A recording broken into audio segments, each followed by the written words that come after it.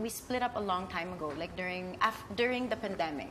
Wanted to quiet the noise. Didn't want to hear other people's opinions. Every separation naman is difficult, but That's it right. was amicable. We were not working, and we needed to try, spending time apart to see how that would work, because we had a son to think about. And like, to be honest, I believe that in order to have a happy child, his parents should be happy. That's true. Nilaban namin hanggat kaya ng mga puso namin. And I think yung point that we stopped becoming in denial about it. I didn't want to lie to myself anymore, and I think he didn't want to as well.